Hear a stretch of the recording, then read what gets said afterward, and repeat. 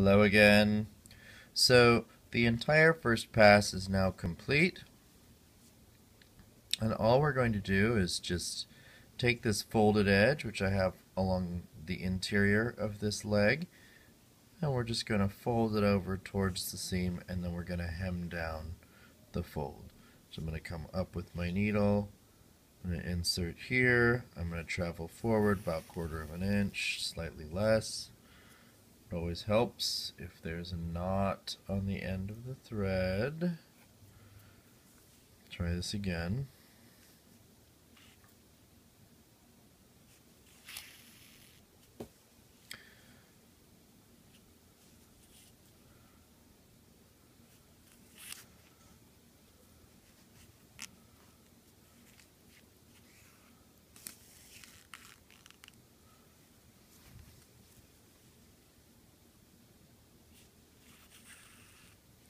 It should be small and innocuous. I mean, it's just a piece of trim, so you don't have to nail it down like it's supposed to last 1,000 years. Even with the most rudimentary sewing, it should stay put fairly nicely.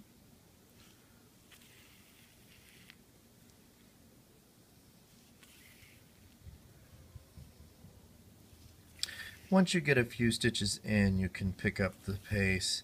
It's sometimes easier to take a couple of stitches at once. 1, 2, and then draw.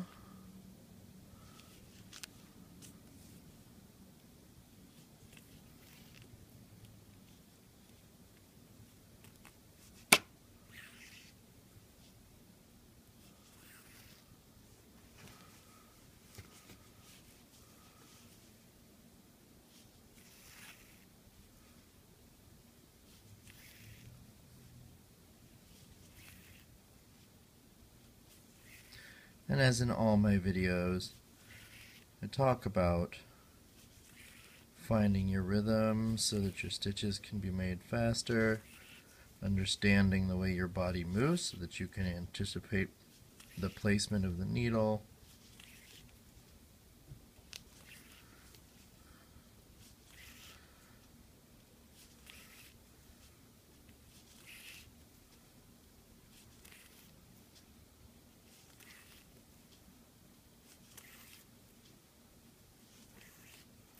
And you just continue in this manner all the way to the end of the leg.